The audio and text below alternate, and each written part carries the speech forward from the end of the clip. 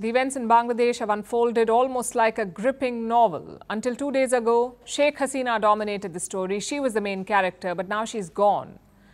So who will take over? Who will write Bangladesh's story now? Let's look at the new faces. First on our list is Wakar-uz-Zaman, Bangladesh's army chief. We've been telling you about him. He addressed the nation after Hasina's departure. But who is he? Zaman was born in Dhaka in 1966. He studied in both Bangladesh and London. He married the daughter of Bangladesh's former army chief, and that made him family to Sheikh Hasina. He is her cousin-in-law. Zaman has had a 3-decade-long military career. He's helped modernize the army. He oversaw peacekeeping operations. He also received multiple medals. And amid all of this, he worked very closely with Sheikh Hasina. Until 6 months ago, he was the Chief of General Staff. But on the 23rd of June, Sheikh Hasina promoted him. She made him the army chief. Hasina thought it was a guarantee of loyalty, and that perhaps was her biggest mistake. On Monday, she wanted the army chief and the army to crack down on protesters, but Zaman refused. Insider details suggest that she reminded him of his appointment. She even asked him to return the favor. But Zaman did not budge. His officers wouldn't fire at the protesters, and that changed everything. It ended Sheikh Hasina's reign. But the army does not necessarily have a good reputation in Bangladesh. They were behind assassinations. They've staged coups. So what will it be this time? The army says it will meet student leaders. It will hold talks with political parties. It will help form the interim government. And who will be in this government? Now, one name has been doing the rounds. It stands out, and that is Khalida Zia. That's the second major character in this story. Khalida Zia is Bangladesh's first female prime minister. She was born in India. Her husband was a military officer. He served as Bangladesh's president. In 1981, he was assassinated. 3 years later, Zia became the head of her husband's party, the Bangladesh Nationalist Party, or BNP. In 1991, she won the election. She failed to get a majority, though, so she joined hands with Jamaat-e-Islami. From 1991 to 2006, only 2 leaders ruled Bangladesh, Sheikh Hasina and Khalida Zia. They took power one after the other, and they fought what was called the Battle of the Begums. But in 2007, Khalida Zia was arrested for corruption. In 2018, she got a 10-year prison term, and she spent most of this time in hospital because of her poor health. When Hasina fled Dhaka, Zia was under house arrest. Hours later, she was released. But she's unlikely to join politics, again because of her poor health. So there is the army on one side and the main opposition party, the BNP, on the other. Does Bangladesh want them? Not really. Which brings us to the third key character in this story, Nahid Islam.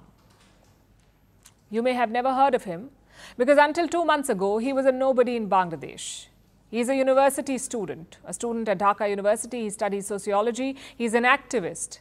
In the month of June, Bangladesh brought back the job quota system. It led to a student protest. They called it the Students Against Discrimination Movement. And Nahid Islam is one of their national coordinators. Since then, he's been vocal against Sheikh Hasina, but it was not easy for him. In July, he was kidnapped twice. He was tortured and even left unconscious under a bridge. Despite everything, he remained at the thick of things. He led protests against Sheikh Hasina until the very last day, and now she's gone. But Islam says he's not done yet. The students want an interim government, but they do not want the army or the BNP leading it. They want this man, Muhammad Yunus, Bangladesh's Nobel laureate, the fourth character in our story. Yunus was born in Chittagong. He got his PhD in the US. After 1971, he returned to Bangladesh. As the country struggled with poverty, Yunus came up with a plan, microcredit or small loans. For the people who do not qualify for bank loans, they get small loans. The first experiment worked, so Yunus launched the Grameen Bank. It gave loans worth $34 billion to 10 million people. The recovery rate was 97%. So it was a success. Yunus was awarded the Nobel Prize in 2006. He was called the banker to the poor. But soon the banker wanted to be a politician. Yunus wanted to form a political party. Sheikh Hasina did not like it. There was friction. In 2009, the government of Bangladesh started investigating Mohammed Yunus. He was accused of extorting rural women. Hasina said, and I'm quoting, he was sucking blood from the poor. In 2011, he was removed as head of the Grameen Bank and accused of corruption and embezzlement. Mohammed Yunus has more than 100 cases against him. In January this year, he was sentenced to prison. He hasn't been jailed yet. When Hasina fled Dhaka, Mohammed Yunus was in Paris. His spokesperson says he's agreed to the request of the students. He will be chief advisor to the interim government. But the question is, who will call the shots? Will the BNP try to exploit the political vacuum now? Will the army rule Bangladesh, or will students have a say in government formation? At this point, all stakeholders remain adamant. All of them want their demands met. But the thing is, not everyone can rule the country. So we'll have to wait and see who makes the cut.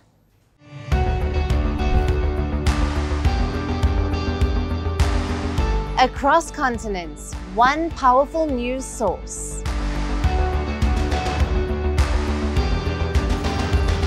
Bringing you diverse perspectives on the issues that matter.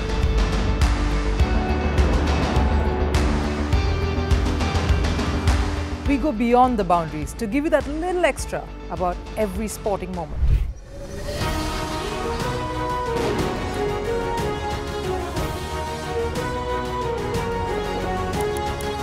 So thank you for making Firstpost 5 million strong. We're counting on your support, and you can trust us to bring you the news unfiltered and unvarnished.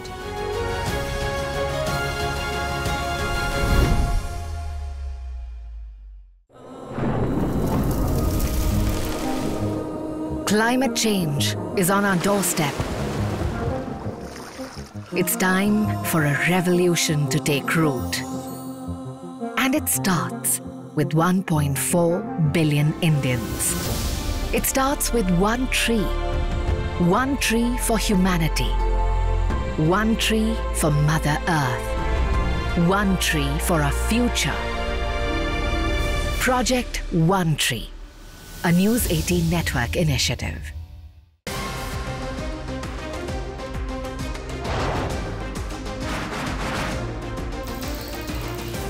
On the show today, the T20 World Cup bandwagon moved across to the West Indies. What can you expect from this? Hello, I'm Alison Green, coming to you from Durban, South Africa. Today we have a special show. Start with a report on India's shifting nuclear posture. For the first time since India officially became a nuclear power. Hello and welcome to Firstpost America. I'm Eric Ham, coming to you live from the nation's capital in Washington, D.C.